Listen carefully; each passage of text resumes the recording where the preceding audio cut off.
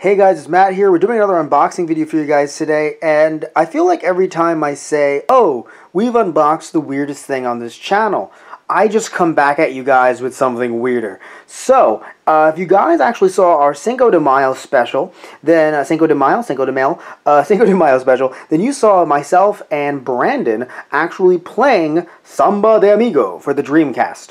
Or if that didn't work, we played Samba de Amigo for the Wii. That is still to be determined. But what matters is that this is actually Samba de Amigo for the Dreamcast. Not the game itself, but the actual maraca accessories. So, the reason why I don't know what the status of the Let's Play is as of this time is because of the fact that we haven't filmed it yet. But more importantly, these might not work. Now, I don't know if we will actually be able to fix these before the Let's Play is filmed. So I've heard that these were kind of cheap back in the day. I've heard that if these are broken, then you're screwed. But, you know, I'm a believer, okay? I keep dreaming, alright? So, you know, I don't hate me for that one. But still, you know, I'm actually just curious. Like, I do wonder if there is a way to fix this. If you guys know, please talk to me about it in the comments below, because I am going to try and open these babies up and see what I can do to try to maybe fix the sensors or something like that. This was sold to me as broken. I knew it was broken, and the reason why I bought it is because it was actually pretty cheap, and with the going prices of what they are on eBay right now, I wasn't going to buy one for I'm just going to say an expensive price, and then have it not work when I get it, even if it's listed as working. And I'm not saying that I don't trust sellers. What I'm saying is, even if I trust the sellers, ooh, these look really nice. Even if I trust the seller, it doesn't matter. These are so cheap, and with the way they're, you know, packaged, I mean, these are obviously used, broken ones, so for all we know, the person put them in like this. But even if they are packaged like this, yeah, so for all I know, you know, I could have gotten working ones. Oh, hey! Haha.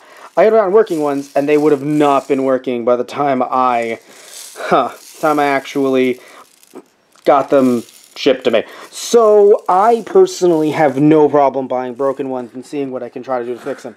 Maybe it could be a future TG Tutorials episode. Who knows? Now, will I be successful? Again, who knows? But it's still good to try, and honestly, for the price that I got this for, I got this way below the price that you're seeing them for online right now as of this video's recording, and I'm okay with that. Not sure what I'll do if they're truly broken, but that'll be future Matt's problem. Okay, I have to pull the insert by here to remove this to reveal the dance pad, which is closed. Nope, not on the broken maracas. That fell on the broken maracas. Okay, here's the dance pad. And I don't know what the quote-unquote dance pad actually does. I know that you have to plug it in and then step on it to kind of show that you exist. I don't know how that relates to these maracas. Again, I will find out off camera a little bit later.